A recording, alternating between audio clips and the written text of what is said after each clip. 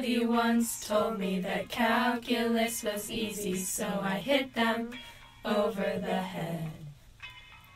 I was feeling kind of dumb, so I tried right Riemann sums, but I got the wrong answer instead.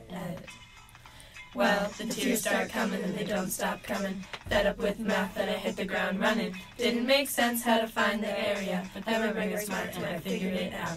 So much to do, so much to prove, so what's wrong with integrating the function? You'll never know if you don't try. Integrate so you don't cry. Hey now, you're a math star, get your game on, integrate. Hey now, you're a scholar, go to college, graduate. All that use substitution, it's the only way to get the solution. It's a hard path, but they say it gets better. It might seem hard now, wait till you get older. Figure out u and its derivative, plugs back into the original function. The solution is getting pretty near. Make sure you add 1 to the exponent of u. Multiply the reciprocal. Don't forget the half or you'll never get far.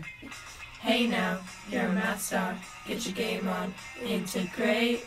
Hey now, you're a scholar, go to college, graduate. All that use substitution, it's the only way to get the solution.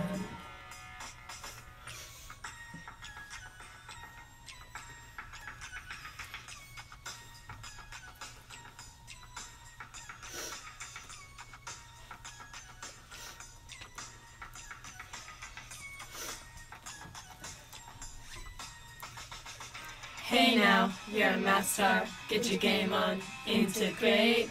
Hey now, you're a scholar, go to college, graduate.